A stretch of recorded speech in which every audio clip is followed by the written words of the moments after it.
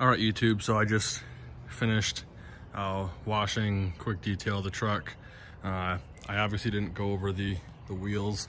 I don't have any wheel cleaner, as you can see, and I don't have any tire shine, but cleans up pretty nice. That ceramic coat is really awesome.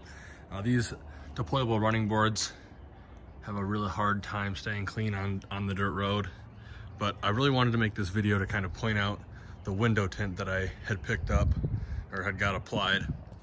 So I got Lumar ceramic window tint, which is really good at blocking UV rays, heat rejection, obviously, while still being able to use wireless devices, cell phones, all that jazz, radar detectors.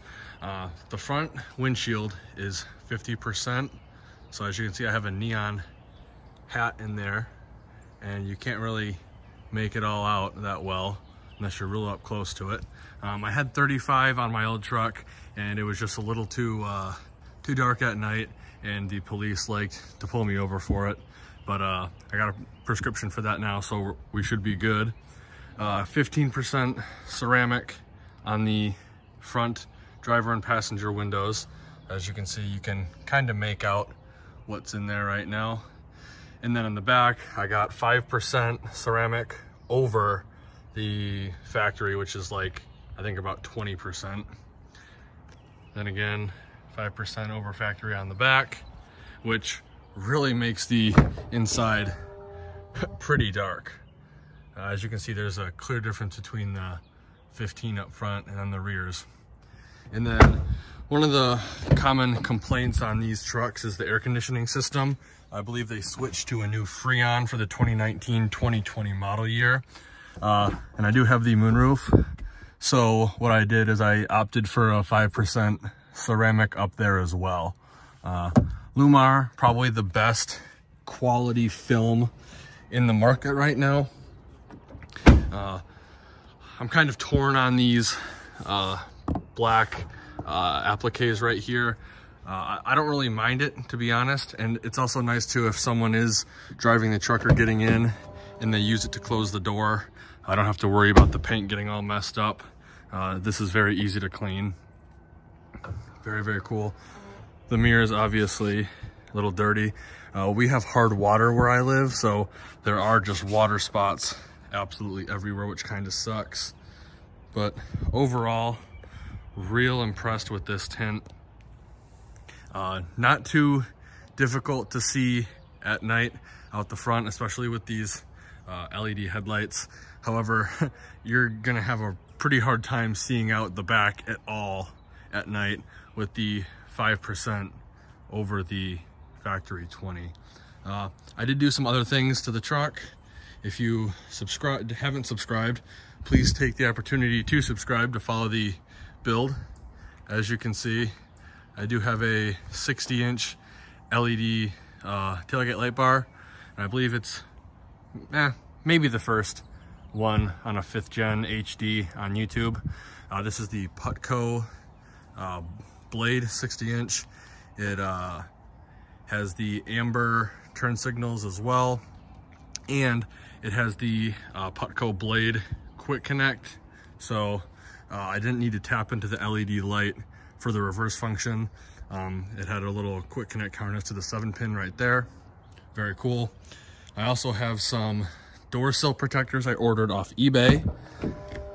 There's the rear ones. The front ones I messed up on applying, so I'm getting sent a new pair. As you can see right here, it kind of bubbled up. I believe it was applied probably too forward towards the engine. It's probably supposed to be applied more back here so the whole thing is level. And obviously there are some air bubbles, but it's a really cool idea. It's a 3M vinyl, I believe, and this part is clear. So whatever color your truck is, that is what the 2500 will display color wise. They make these for 3500s as well. And then they just have one with the 3 bars that go all the way across. Pretty cool. Obviously I have the blue protective tape over this still. Husky floor liners. Do a video on all this stuff a little bit down the road. I just kind of wanted to point out the tint. It's the main point of this video. But dang, this truck looks really, really good, all cleaned up. I will be getting, obviously, tire shine and then wheel cleaner, but very, very nice. Also, another thing, if you are gonna get a painted front bumper, I would highly recommend, it's almost mandatory in my opinion, to get a XPEL or 3M Clear Bra, at least for the bottom portion of the bumper. So where the fog lights are, I think it's like 219 bucks for just the bottom portion before labor. But I did have an unfortunate rock chip right here. Hopefully my guy can take care of that before he installs the Clear Bra, as well as there and there. If any of you out there have the flame red Ram and can find the red plugs, please let me know. I've been looking around for them and haven't been able to find them yet, but this will be getting Clear Bra'd, I think, next week.